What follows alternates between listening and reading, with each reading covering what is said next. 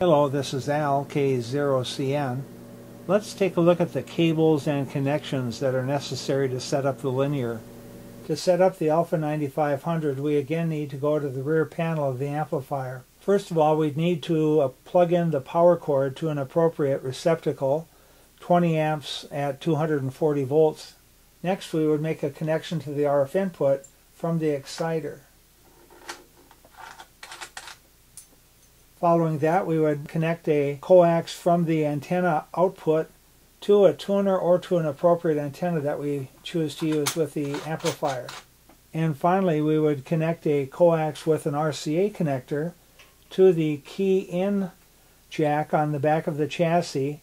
The other end would go to your exciter and plug into the send or relay jack. Consult your exciter's manual for more specific information. That's it. Those are the connections necessary to set up the Alpha 9500. Thanks for watching.